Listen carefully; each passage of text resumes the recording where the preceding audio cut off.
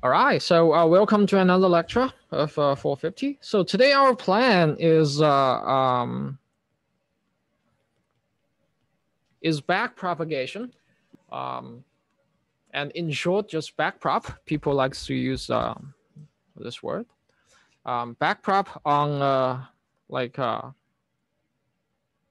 multi-layer. By multi, I mean much more than just three. So multi-layer neural network. Um, if we have time, we'll be talking about the computational complexity. So computational complexity of the the back propagation. Okay. So now let's begin. And so let's recall neural network, but this time we will have a much more general one. So this time we have a neural network that has so we have neural network that has a totally my notes here. So we have a neural network that has totally and little l that many layers. So for example,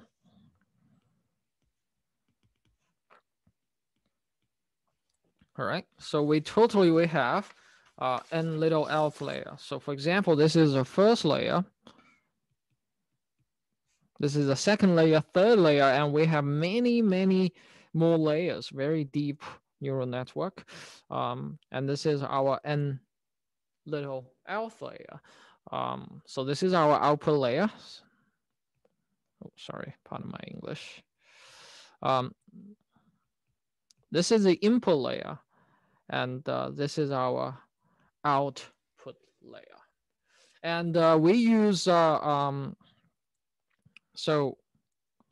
then we have the size of each layer. So for example, if our input layer, we use this size S sub 1 to denote the size, and S sub 2 to denote the size, S sub 3.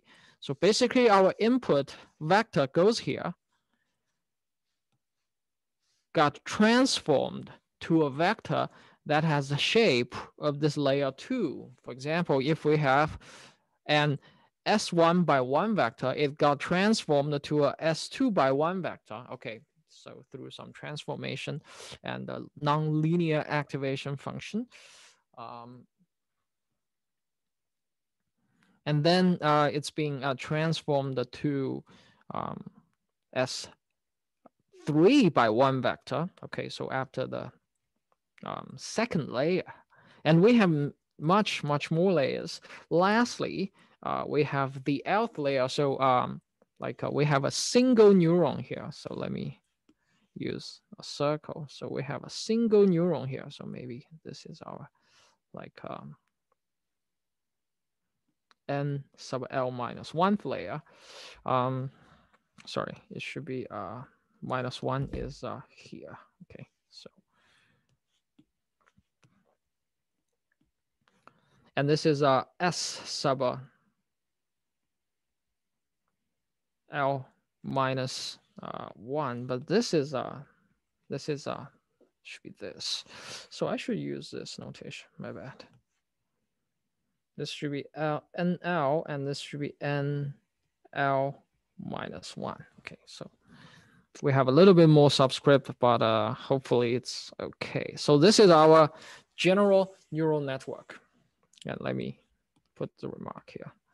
So this is a deep neural network, and we have totally, so this is a number of layers, all right? And S, so for example, S, maybe say this is S sub K.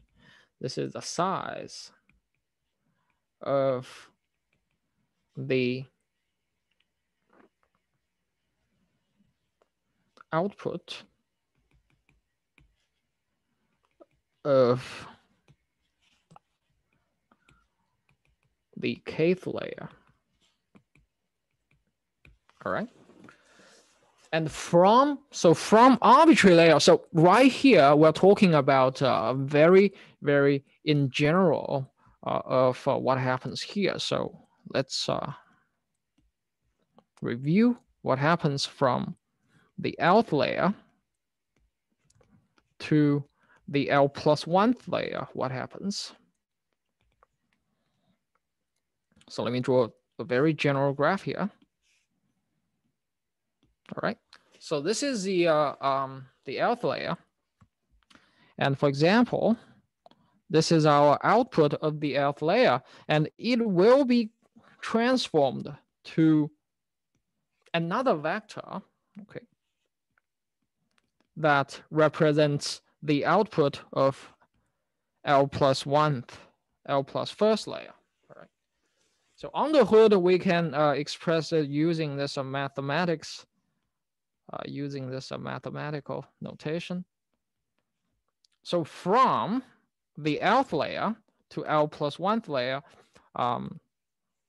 our vector got transformed to another vector by going through the following, which is first it's got multiplied with a weight matrix, and then plus a bias vector.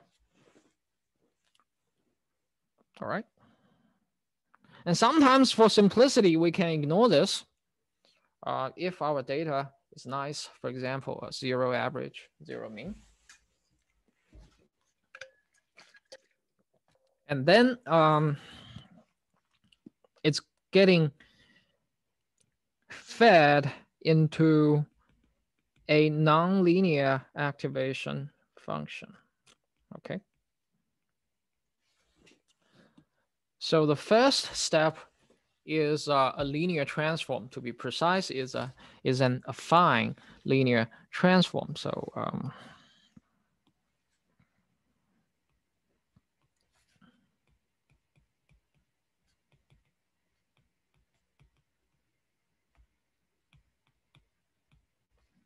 and here is a nonlinear activation.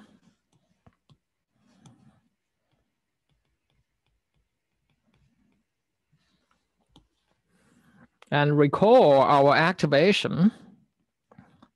A common choice is the ReLU function. That is, when the input is less than or equal to 0, it's 0. And when it is greater than 0, it's just the x itself. So this is f of x. So for example, f of x, we can use a very simple way to express it. That's the maximum of 0 and x. So this is what's on the hood of our the Lth layer. And the question we have here is how to take the derivative of our final input with respect to this weight and the bias. So let's recall in general, so loss function. So the loss function is L equals 1/2. So let me add a 1/2 here just to make the expression simple, so we don't have to add this factor 2 here. Okay. And again, let's review what is our y hat. Y hat is our model's output. So by model, I mean our neural network. So the model's output. And y is the true target, the true label, and what we call is the ground truth. So we hope our model can approximate this number. So we want the difference to be as small as possible. And we apply the gradient descent in this function, on this function. And that's, so maybe we'll do it on Wednesday. But in order to perform gradient descent, we have to take gradient, and our goal is to, so in this very, very general neural network, our goal is to figure out what is the derivative of L with respect to arbitrary like Lth layer, all right?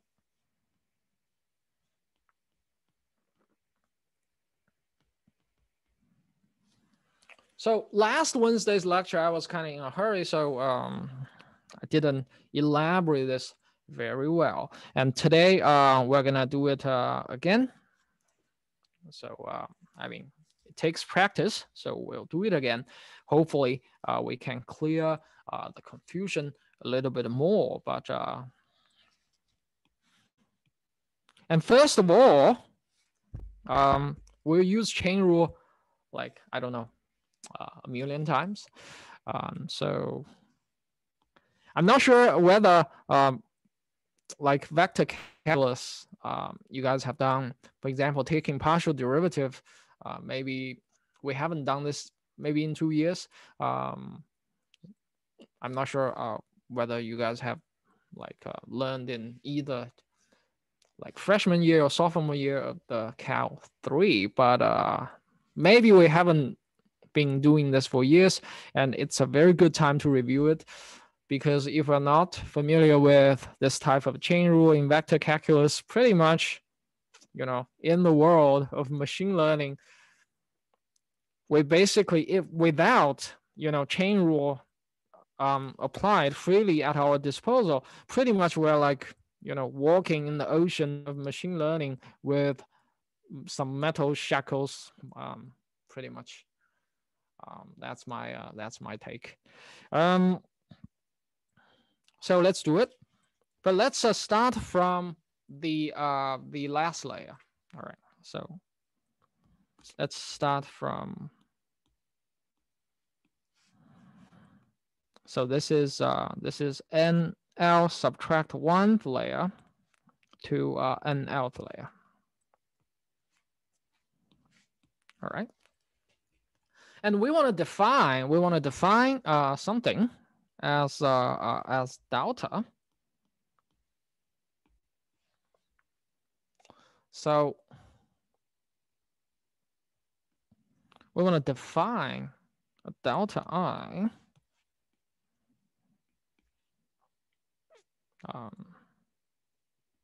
then now, okay.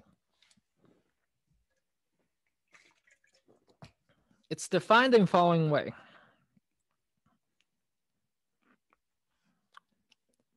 So we have the output of this layer, and it goes through a linear transform, and it becomes this layer right here.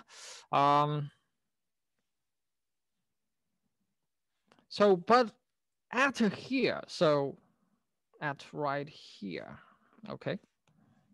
And let's assume at right here, this is our Z of NL, okay. So basically this is defined as, and by the way, this is also our output. So the last layer that does not have any activation. This is just defined by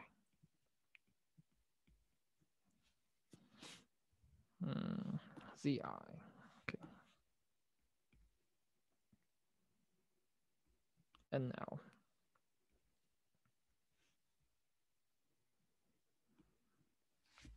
Of our loss function. So if we look at this definition, its literal meaning is it measures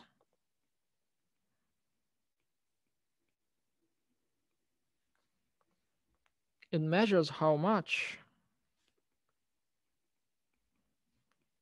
Zi of NL is responsible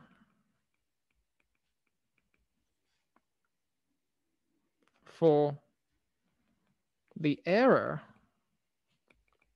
in the output. And let's see why. Because when we take derivative of this one, let me move this a bit here.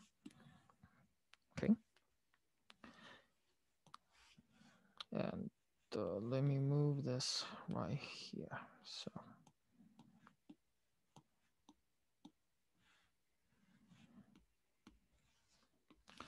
to see why, it's simple. It's simply we take partial derivative of this. And I mean, it's literally y hat. So it's literally, oops.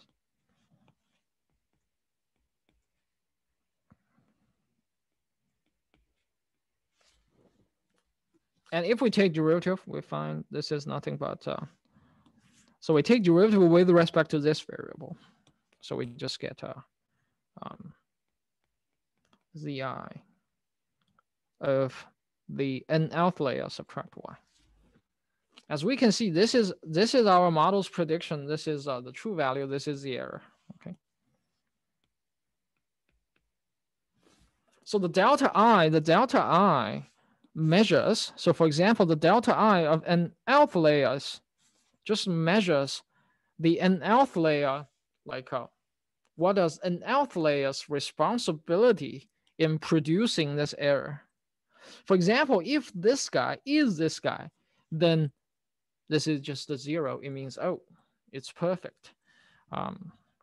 So right here, we have only one neurons. So it's like this is a 1 by 1 vector. So this equals 1. Okay. So now let's move one layer behind. Let's see what happens.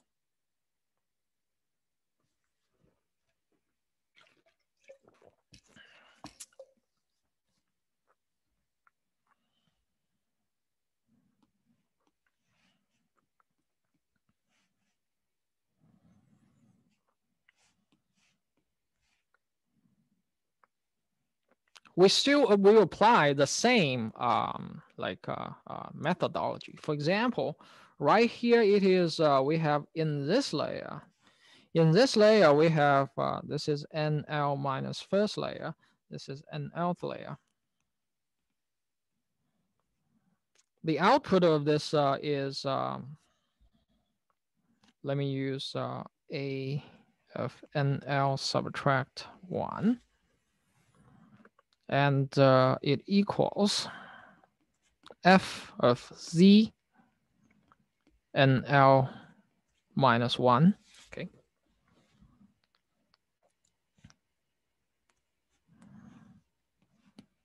And then this vector getting transformed to our final output, which is z of NL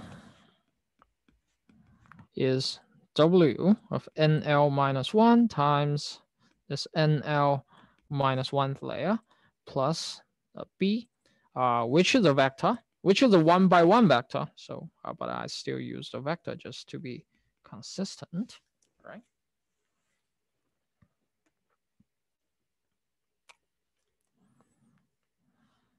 So now if we look at, so now we want to take delta, delta I of NL minus 1. So by the way, I'm putting this subscript I here. This means this I stands for example, this I stands for the ith component in the NL minus 1th layer. So if we do this, we find, oh, by the way, it's still the same. The definition is the same. It's a partial L partial Zi of NL minus 1. So basically it says it's the at this very neuron, or say perceptron, the ith component of this guy, what is its responsibility? What is its response to our error term. So if we do this, we find we just apply chain rule, nothing fancy. All right. It's basically, it's partial L, partial. Okay, so now this is the the meat of today's lecture. So sorry if you get offended if you're a vegetarian, but basically this is the essence of today's lecture. That is, we rewrite using chain rule.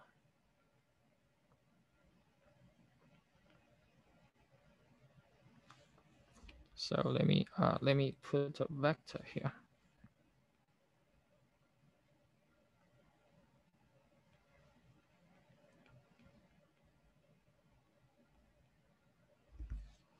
All right. By using this, we can compute this derivative using a recursive way. Now, why I'm saying this? This is the vector, the delta NL vector. Okay. So let's look at this. Now let's look at this.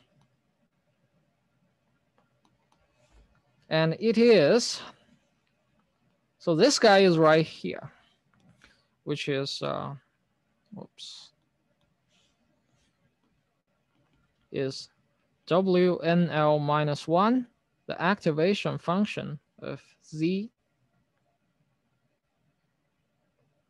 NL minus 1 plus B of NL minus 1. All right. And we can just compute this one by this expression. So what we have here is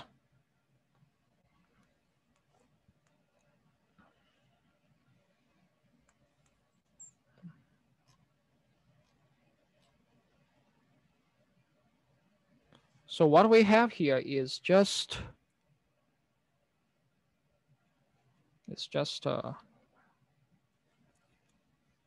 so we have, this is delta of an alpha layer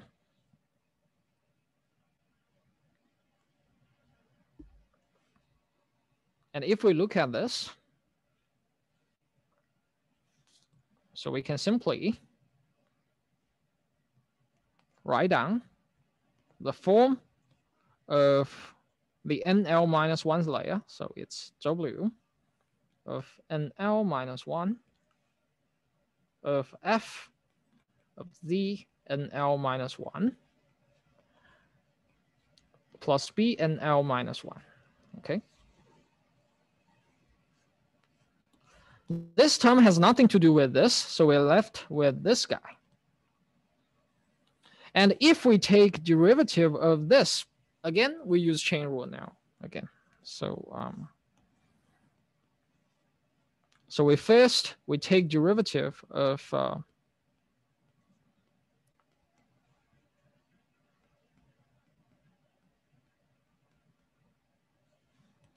we take derivative of this A of NL minus 1. So this is A of NL minus 1.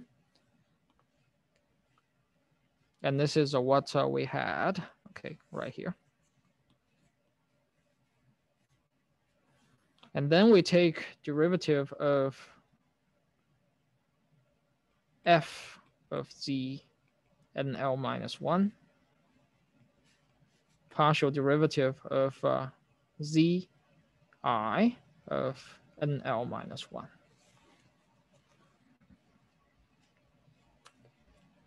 And now we're almost there.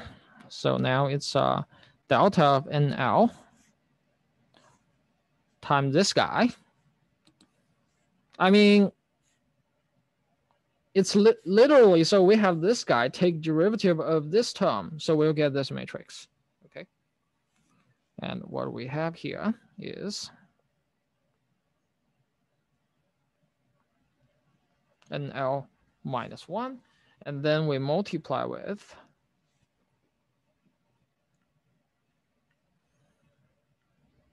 we multiply with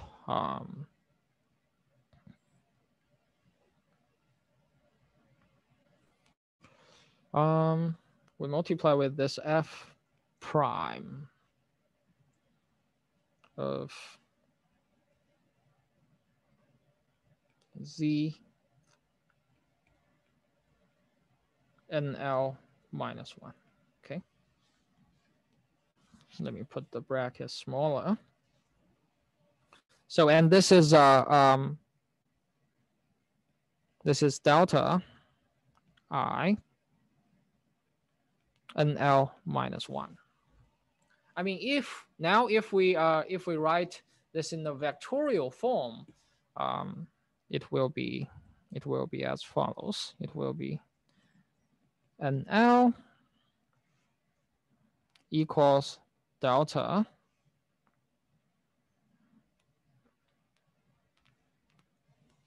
So I think somewhere I missed a transpose. It's because, yeah,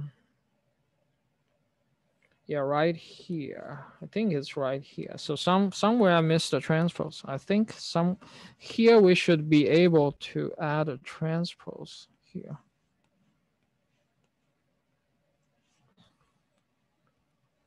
And this is an L transpose times this matrix. Then times F prime Z of NL minus 1. Okay.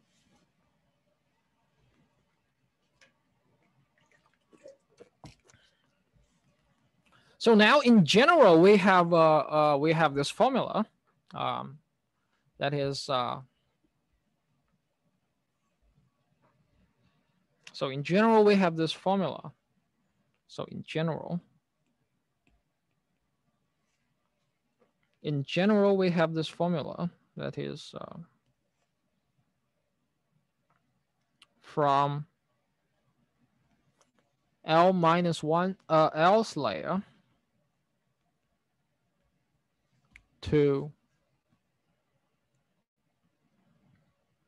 I think here is element-wise multiplication.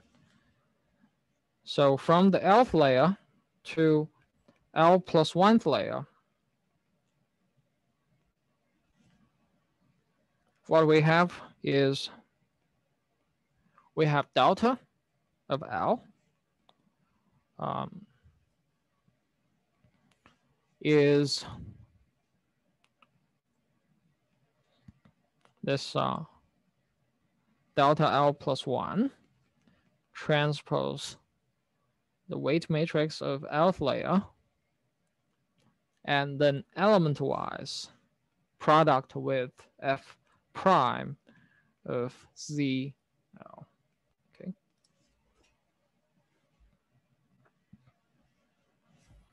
And now if we look at Lth expression, this delta's expression. So how do we get this delta? Delta's definition is partial L, partial, so Z of L. All right. Now it's kind of straightforward because now if we want to take, partial derivative of the Lth layer's weight. So for example, it is then we apply chain rule. So chain rule again, it's this guy, okay, and then partial ZL. Oh, sorry, I think somewhere L minus 1. Okay. And then this is partial WL minus 1. And the first term becomes delta L.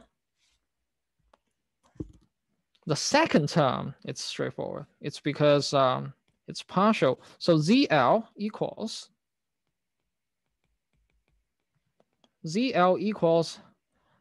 WL minus 1 activation from L minus 1th layer plus this B right here.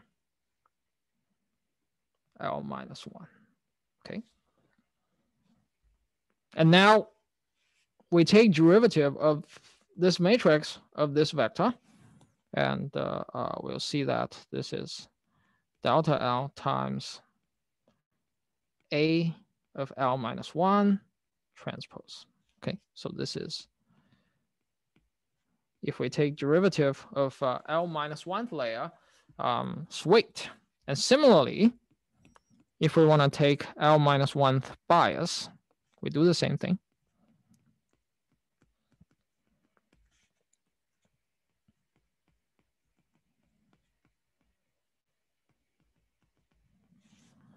And because Z of L has this expression, so this is an identity matrix.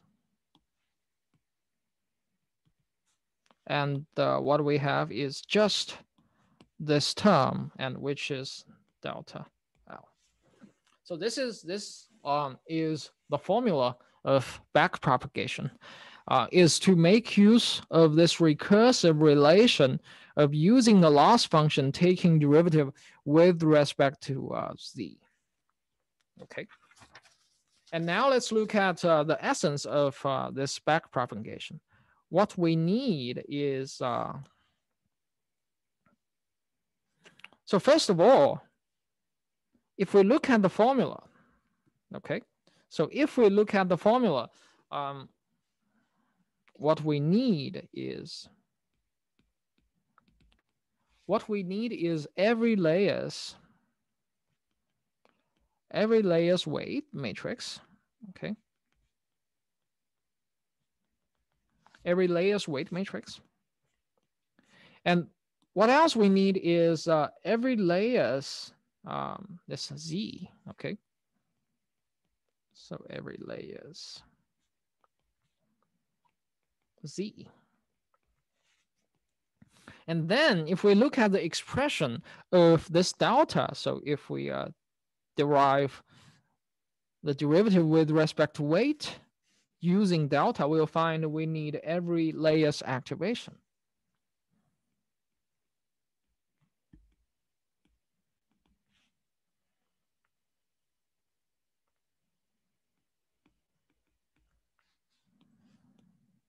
So we need these values to evaluate the derivative of the output. So let's copy this.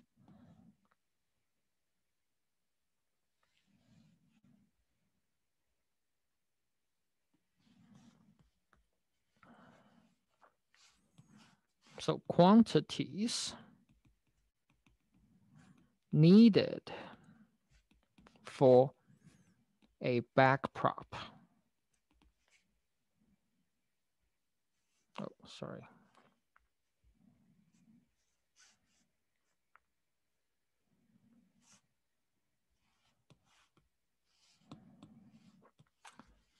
So we need these like quantities.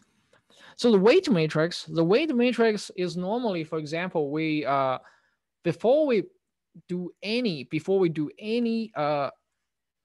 gradient descent, we can initialize or say choose an initial value being like a random guess. Okay, so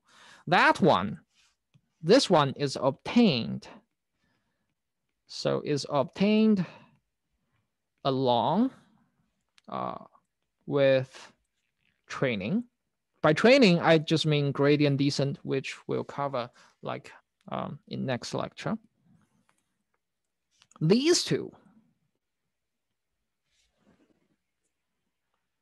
So these two values are actually, if we look in the very first diagram of neural network, how to get this single output is there's an input here, got transformed here, then got transformed here, and then it goes through layer by layer. Finally, we reach the output. This is like the forward direction. And in the chain rule will apply the chain rule. So we start from here and we compute the derivative of the weight associated with this layer, and we compute the derivative associated with the previous layers, and it's a backward direction, which is called the backprop. But in order to get the value of these two, okay, so these two are obtained.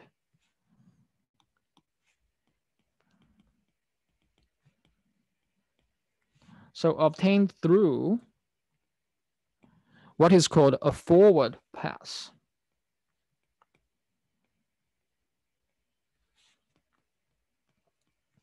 Okay. So what does forward pass? Forward pass is just a definition. So what does forward pass mean? And we will see this a lot in machine learning literature. I mean, it's nothing but it's just the evaluation of the function represented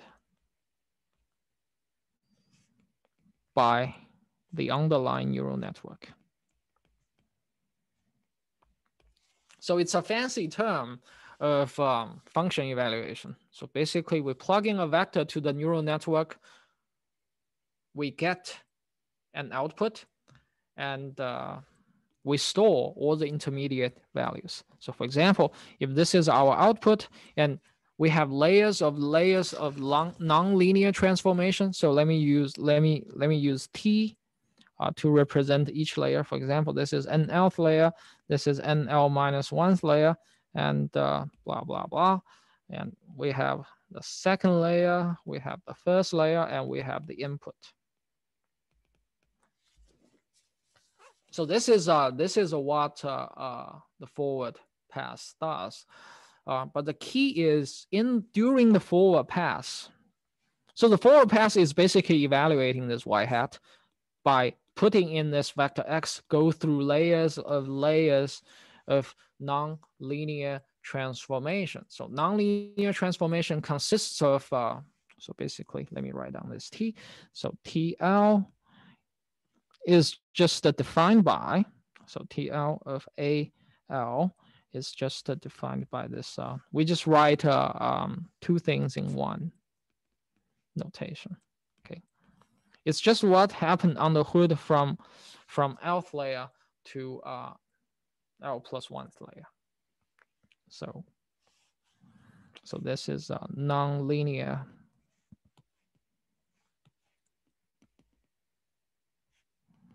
transformation from the L to L plus 1th layer. Okay.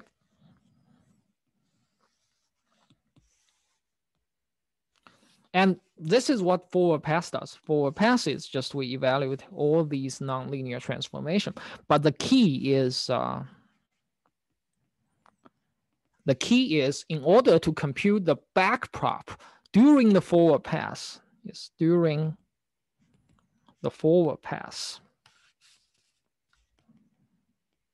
all intermediate variables are stored. Okay.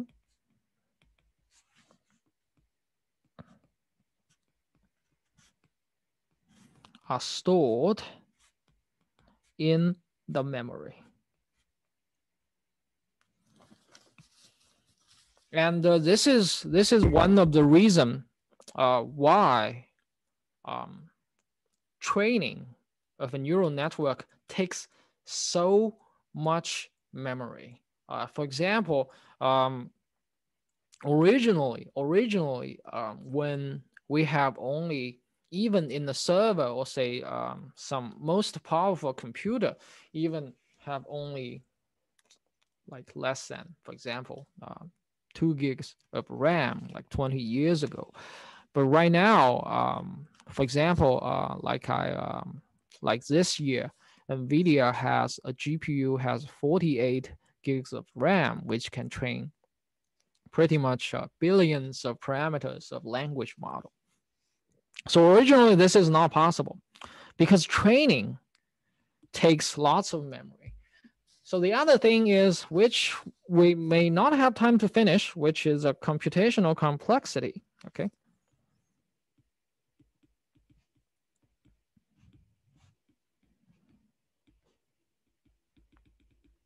So this is also related to the homework last question.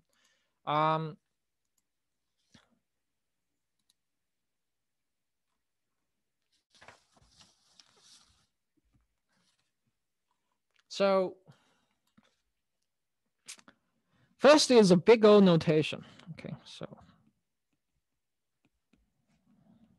and I'm sure some of you have already seen this before. This big O notation. It's basically, it means some sort of an estimate of how complex of our algorithm is.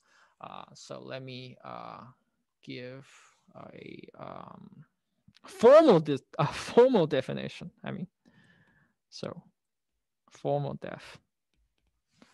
So we say, okay, so formally, I mean, so we say f of n.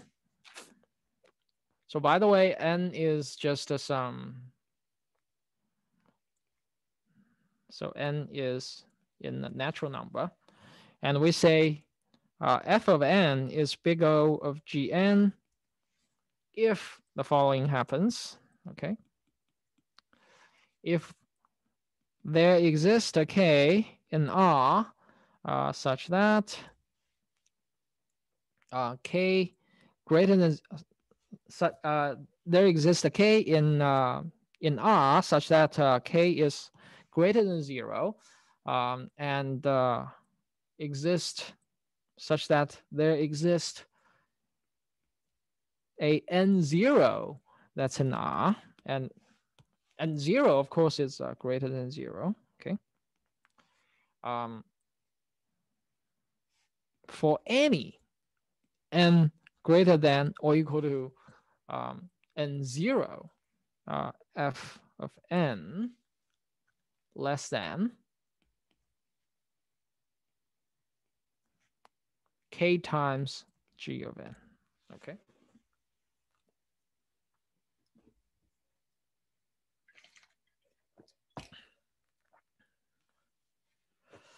So,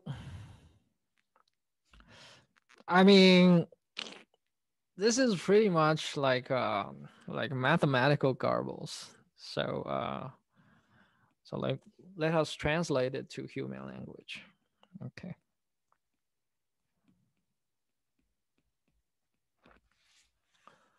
So what we want to do is Fn is the characterization of how many operations. So normally Fn is the number characterizes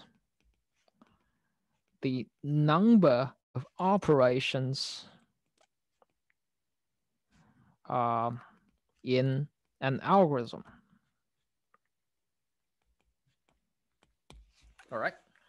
So, and roughly the big O notation big O notation says, so big O notation says, so big O notation just describes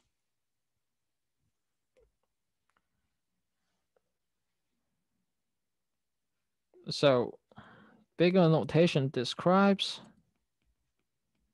basically Fn is proportional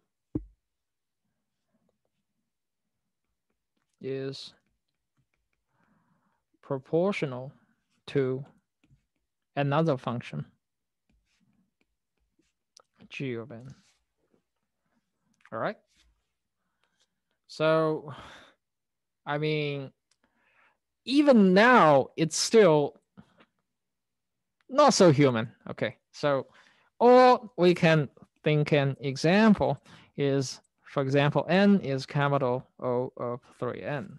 All right.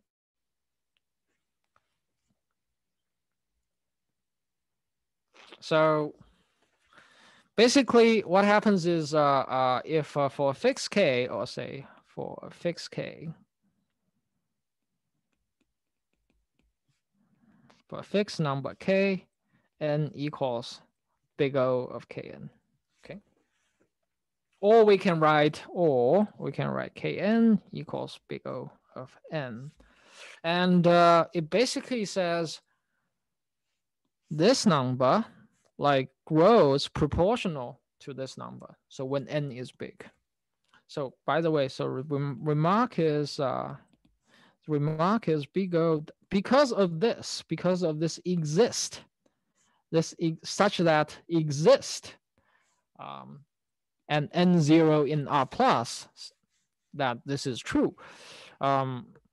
Because of that exist, basically it says big O does not care. So does not care when n is small. All right. So when n is small, maybe one algorithm is like a multitude of another algorithm, but when n is big, they scale roughly the same. Okay, so for example,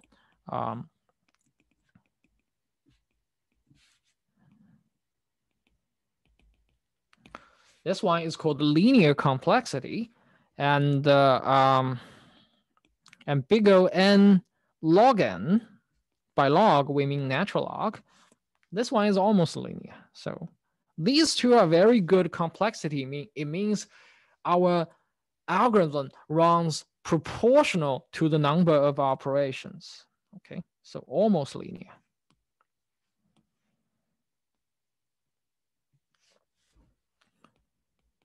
This one is not so good. It means, so for example, this is quadratic complexity.